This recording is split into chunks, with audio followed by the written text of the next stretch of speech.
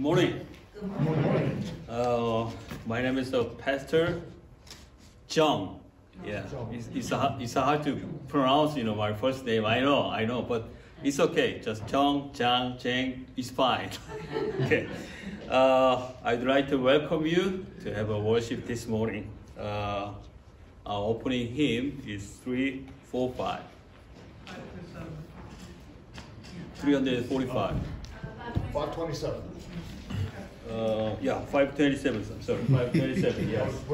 Yeah.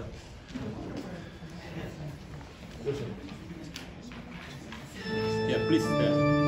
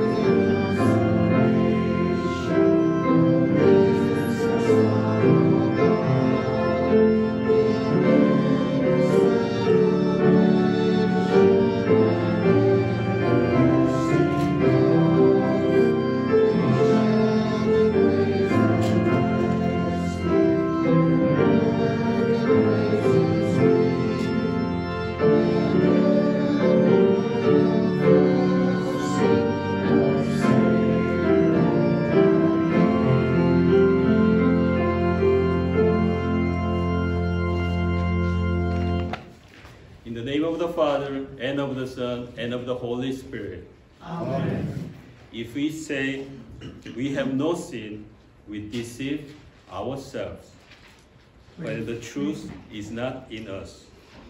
But if we confess our sins, God is faithful and just, who will forgive our sins and cleanse us from all unrighteousness. Let us then confess our sin to God and Father. Most merciful God, we confess that we are by nature sinful and unclean. We have sinned against you in thought, word, or deed, by what we have done, by what we have left undone. We have not loved you with our whole heart. We have not loved our neighbors as ourselves. Justice is there and Christ from eternal punishment. For the sake of your Son, Jesus Christ, have mercy on us, forgive us, and lead us, living in light in your will, and walking in your ways, to the glory of your holy name. Amen. Almighty God, in His mercy, has given His Son to die for you, and for His sake forgiveness to you all your sins. As a called and ordained servant of the world, I therefore forgive you all your sin in the name of the Father, and of the Son, and of the Holy Spirit. Amen. In peace, let us pray to the Lord.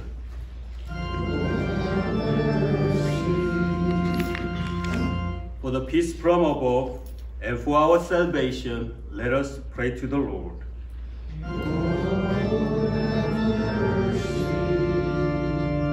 For the peace of the whole world, for the well-being of the Church of God, and for the unity of all, let us pray to the Lord.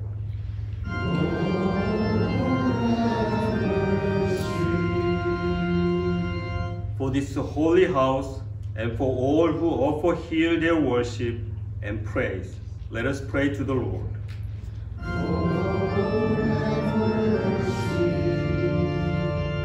Help, save, comfort, and dependence, gracious Lord.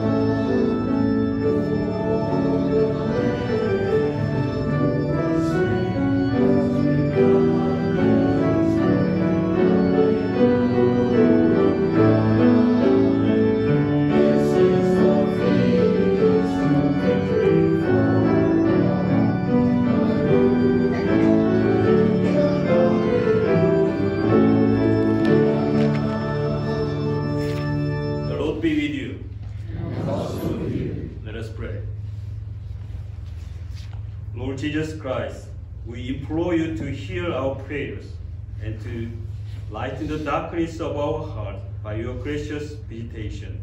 For you lives and reigns with your Father and the Holy Spirit, one God, now and forever. Amen.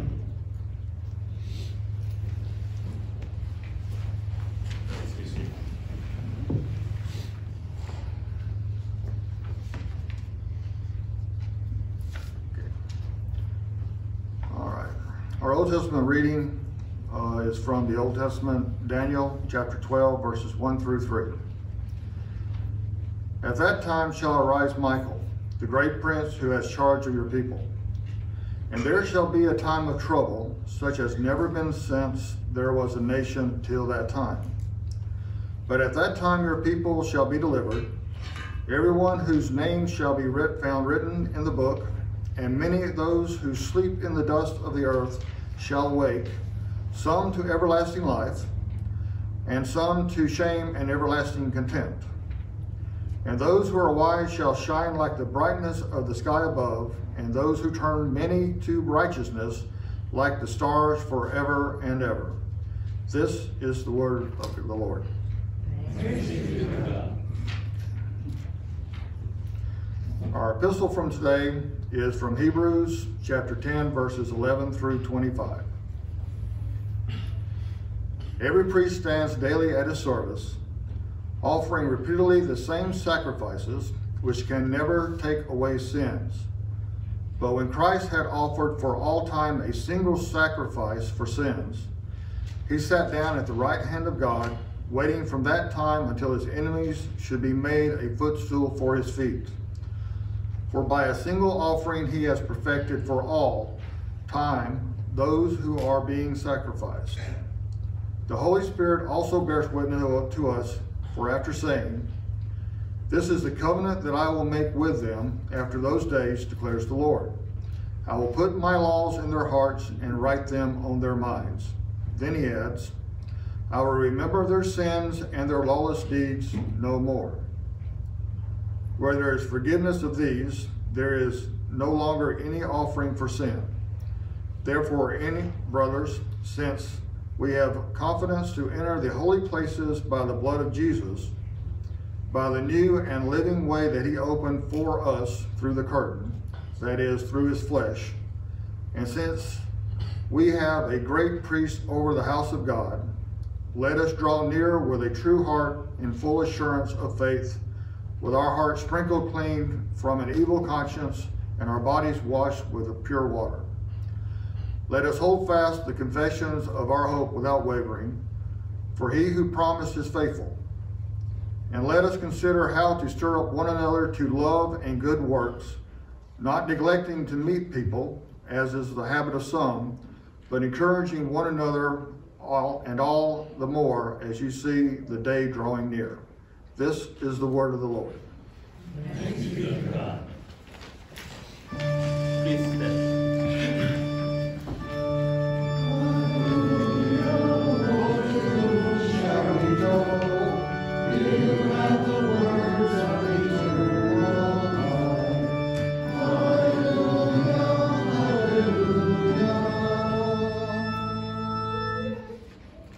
The Holy Gospel according to St. Mark, chapter 13.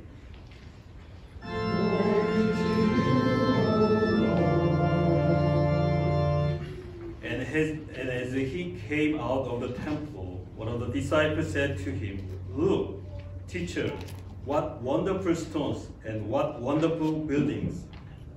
And Jesus said to him, "Do you see these great buildings?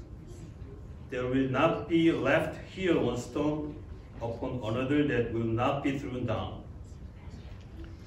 And as he sat on the mountain of Olives opposite to the temple, Peter and James and John and Andrew asked him privately, "Tell us, when will these things be? And what will be the sign when all these things are about to be accomplished?" And Jesus began to say to them, "See that no one leads you astray. Many will come in many names saying, 'I'm he,' and they will lead many astray. And when you hear of the wars and rumors of wars, do not be alarmed. This must take place, but the end is not yet. For nation will rise against nation, and kingdom against kingdom. There will be earthquakes in various places. There will be famines.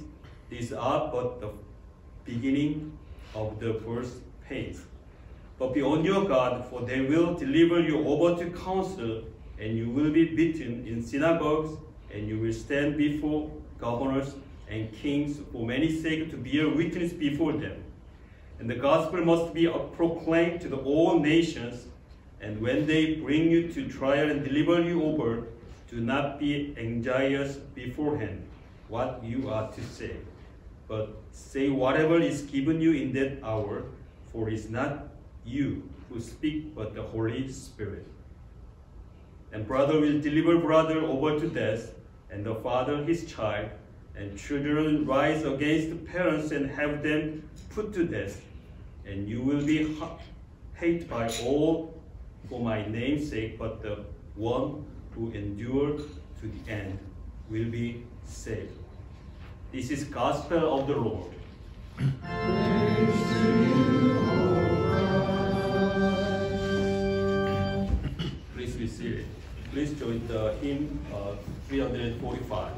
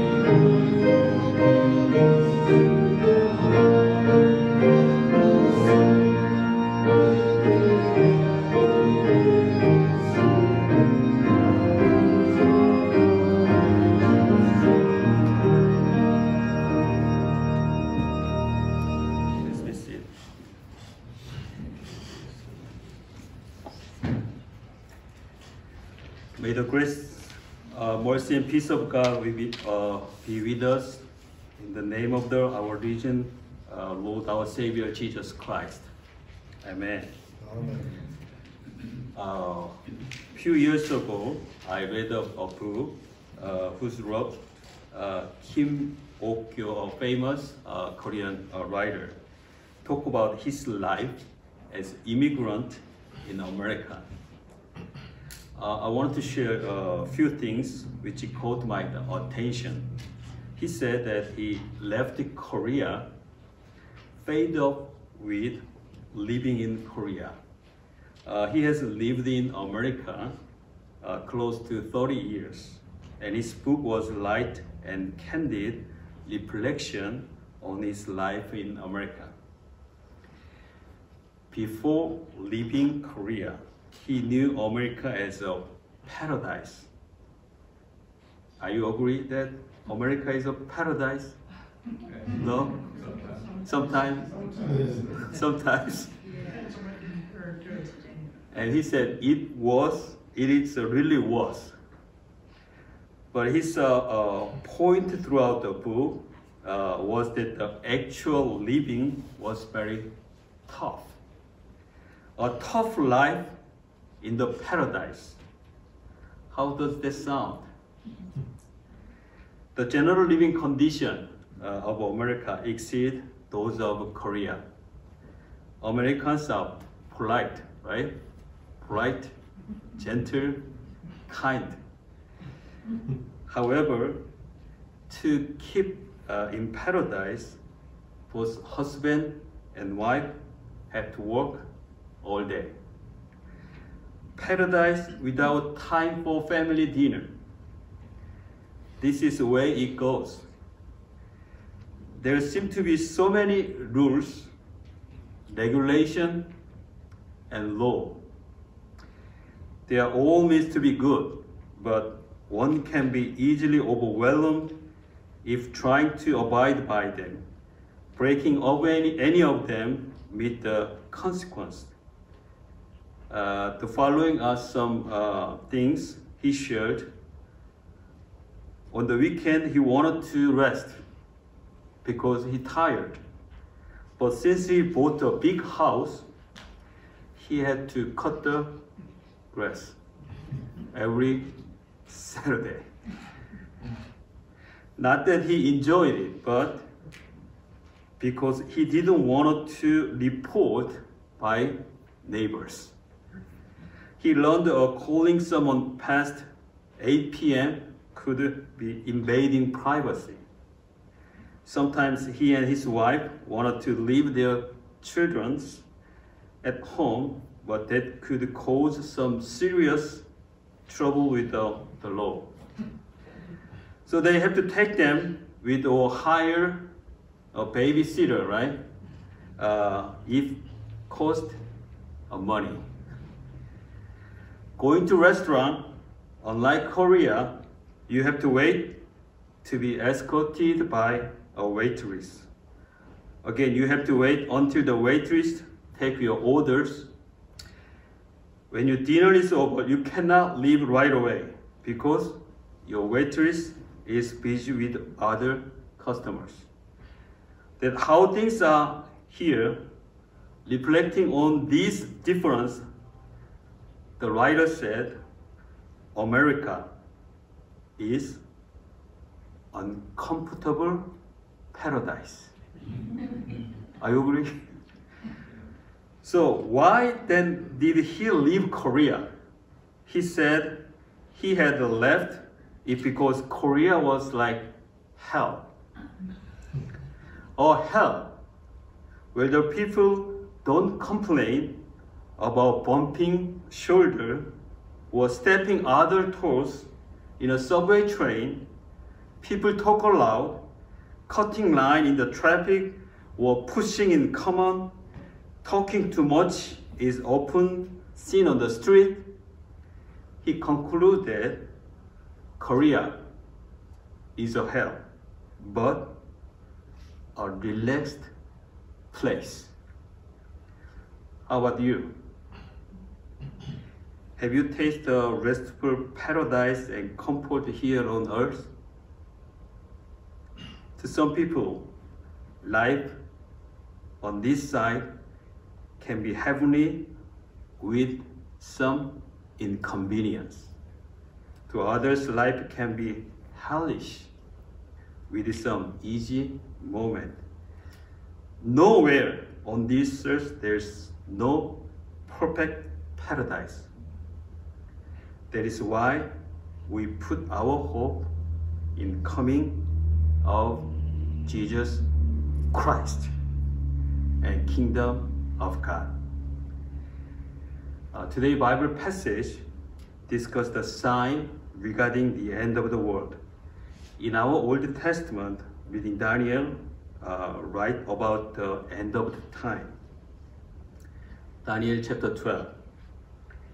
At that time shall arise Michael, the great prince who has charge of your people, and there shall be a time of trouble, such as never has been since there was a nation till a time. But at that time, your people shall be delivered, everyone whose name shall be found written the book. Our gospel reading began to emphasize the sign of Christ's second coming. In fact, Jesus talked about some of these signs in Mark chapter 13, which we heard a few minutes ago. In this sermon, often called the Olivet Discourse, because it is delivered on the mountain of Olives. Jesus gave the disciple and us look into the future. The sermon spoke to both the destruction of the temple by the Romans in 70 AD and the destruction to come when Christ returned. Jesus' sermon focused attention on preparedness, readiness to suffer, and trust. Jesus began his disciple of the events to come by emphasizing many people we claim to be him. All of them will deceive the people. At the time of Christ's return draw near, wars and rumors of wars will escalate in number of intensity or force. This conflict will involve both nation state and ethnic groups as well. Natural disasters will gain more worldwide attention. One of the signs Jesus talked about is the destruction of the temple. The destruction of the temple was the result of misuse by its leaders. The false teachers represented the religious cultism and the result from man's search for spiritual meaning outside of God's word and his word. Man's self-interest often leads to social upheavals. Natural disasters often occur when the ecological system is upset by things such as pollution. These signs are constantly happening, so Jesus told the disciples not to see them as signs of the final judgment. He told them these signs are precursors to the end of the times. When Jesus referred the pain of childbirth, he was referring to the frequency of the sign of the end time. When a woman is in a labor, contradictions are infrequent at first, become more frequent as the baby comes close to entering the world. In the same way, the sign of the end of time will be infrequent at first, but will escalate to mass and tragic proportions just before Christ's return. God's answer to trouble is truth. He wanted us to trust Him in times of this trouble, especially as the second coming draws closer. Faith in the link between heaven and earth. This world is a place where our faith will be refined and where our hope will rest on our future heavenly home, one that will never perish or be destroyed. Our life is full of troubles. Paradise, but inconvenience. Hell, sometimes each moment. The things that people wanted to cling to will not endure, but trust of Jesus Christ will endure. Stand firm through this troubled time with the confidence that comes from the blood of Jesus. His very blood and body is what our Lord offers us today to partake of at the altar today in communion. Our Lord personally comes to us to keep us in the faith until He returns. A process that He began at our baptism and continues when we confess our sin and partake of the body and the blood. This is the assurance that is mentioned in Hebrews chapter 10. Let us draw near with a true heart in full assurance of faith, with our hearts sprinkled clean from an evil conscience and our bodies washed with pure water. Let us hold fast the confession of our hope without wavering, for He who promised is faithful. This passage from Mark's Gospel was not meant to make us worry about our future. It is written to offer comfort to the first century believers who were struggling to make sense of their world and their lives. We have same struggles, as this passage gives us comfort and peace as well. The destruction of the temple is not the end. It was beginning. It was not about dismantling God. It was about new beginning in faith. A building may be destroyed, but the place where God dwells cannot be destroyed, because we in our own bodies are the temple of God made so by His word, baptism, and communion. Sometimes Korean church say amen. Amen? Amen, yes.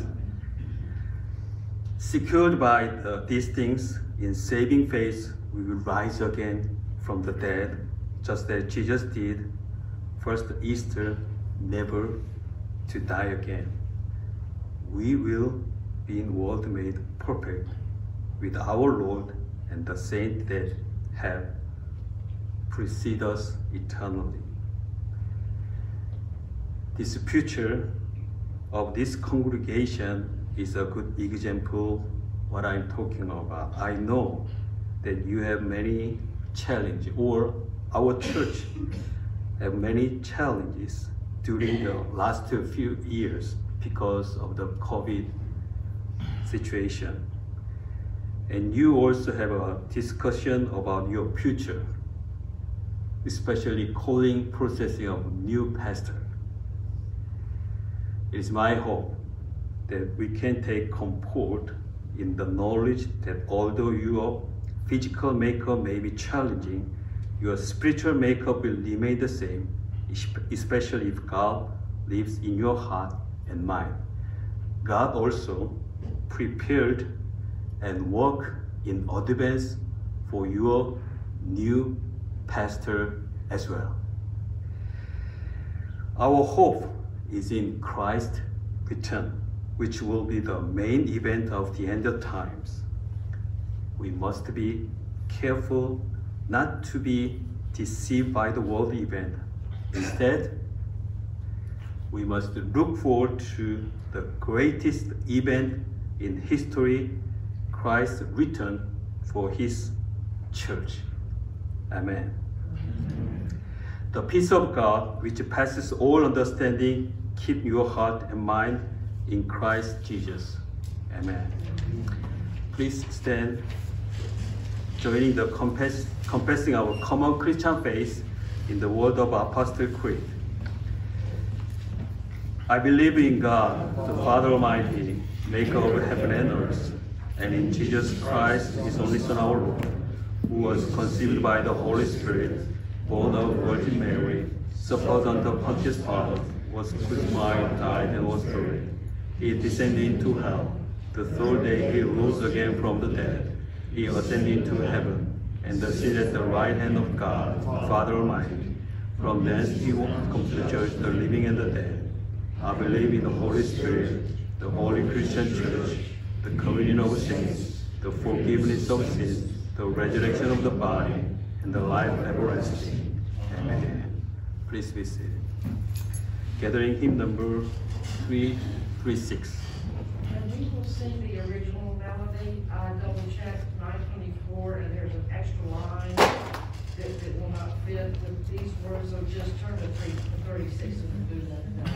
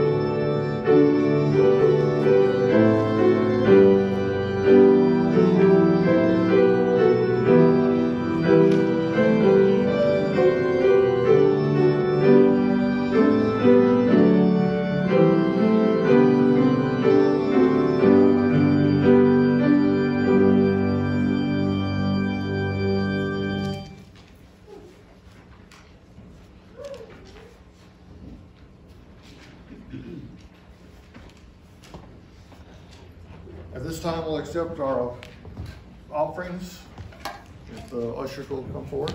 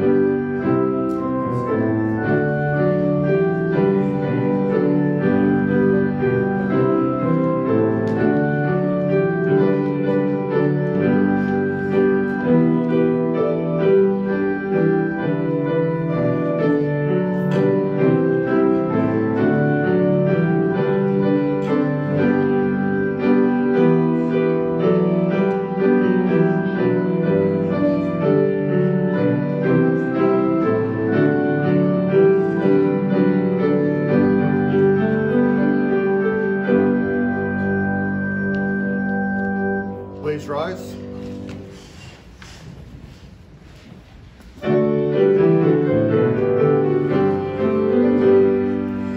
Praise God from whom all blessings flow. Praise Him, all creatures here below. Praise Him, all angels. Praise Father, Son, and Holy Ghost. Amen.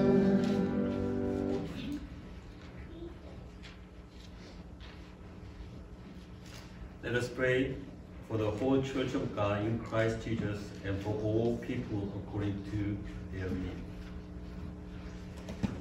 We thank you, O Lord, our God and Father, for all your goodness. We praise you especially for everlasting covenant you have made with us through the blood of our Lord Jesus Christ. Grant that every good works we do would be pleasing in your sight for his sake, Lord, in your mercy. Amen. Preserve your church throughout the world and keep us ready at all times for your Son's glorious return. Lead us to proclaim with joy his coming to the ends of the earth. Lord, in your mercy. Amen. Bless all pastors and ministers that they may preach the pure doctrine of God's saving word, which will never pass away. Give faith to the all who hear, that in Christ they may have the peace that passes all understanding. Lord, in your mercy. Amen. Uphold all authority, especially the President and congregates of the United States, the governors, and the legislature of the state, and all judges. Graciously enable them to read according to your will and for our good. Lord, in your mercy. Amen. We give you thanks, Holy Lord, for the fruit of the earth provided by your hand. Supply the needs of all who grow, process, and distribute our food, and move us to share this bountiful gift with our neighbors in their time of need. Lord, in your mercy. Amen. Behold the sick and infirm, the dying and all in need, especially we commend it into your hand, your servant. Jean Wickers, she'll be going into surgery this week. She'll be having 2 surgeries on her back, 2 days apart.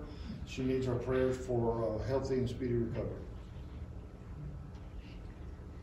Grant them healing of the body and patience to endure their afflictions. Lord, in your mercy. Amen. Give repentance and faith to all who approach the altar of Christ's gracious invitation, that they may find favor in your eyes and receive his true body and blood for the salvation of their souls. Lord, in your mercy. Amen. Grant this and all the petitions of God for the sake of Jesus Christ, your Son, our Lord, who lives and reigns with you and the Holy Spirit, one God, now and forever. Amen. The Lord be with you. And also with you. Lift up your heart. We lift up the Lord. Let us give thanks to the Lord our God. It is right to give thanks and praise. It is truly God, right and salutary that we should at all times and in all places give thanks to you, Holy Lord, Almighty Father, everlasting God.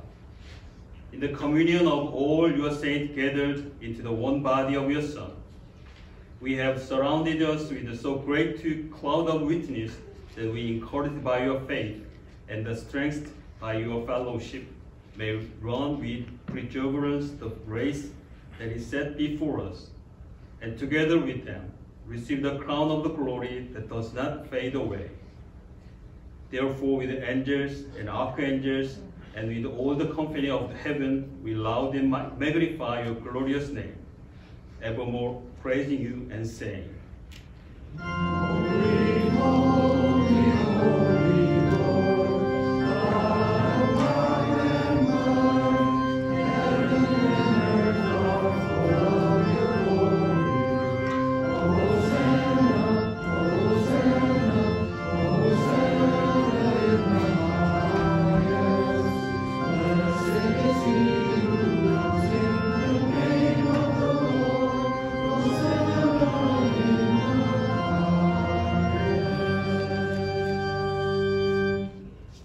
Blessed are you, Lord of heaven and earth, for you have had mercy on those whom you created and sent your only begotten Son into our place to bear our sin and to be our Savior. With repentant joy, we receive the salvation accomplished for us by the all-abhorrent sacrifice of his body and blood on the cross. Gathered in the name and remembrance of Jesus, we beg you, Lord, to forgive, renew, and strengthen us with your word and spirit. Grant us faithfully to eat his body and drink his blood as bind us to in his own testament. Gather us together, we pray, from the end of the earth to celebrate with all the faithful the marriage feast of the Lamb, his kingdom, which has no end. Graciously receive our prayers, deliver and preserve us. To you alone, O Father, be all glory, honor, and worship with the Son and the Holy Spirit, one God, now and forever. Amen.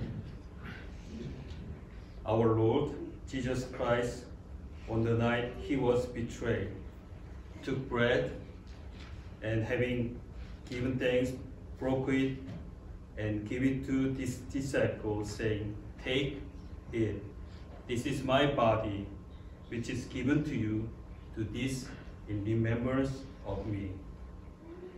In the same way also, after supper, he took the cup, and having given thanks, gave it to them, saying, "Drink of it, all of you.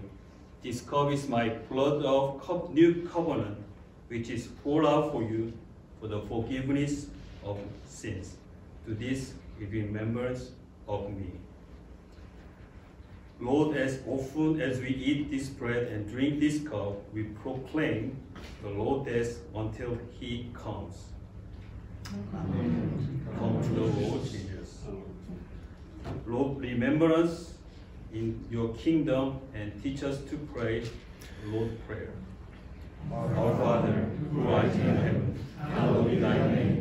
Thy kingdom come, thy will be done, on earth as it is in heaven. Give us this day our daily bread, and forgive us our trespasses, as we forgive those who trespass against us. And lead us not into temptation, but deliver us from evil. For thine is the kingdom, and power, and the glory, forever and ever. Amen. The peace of the Lord be with you always.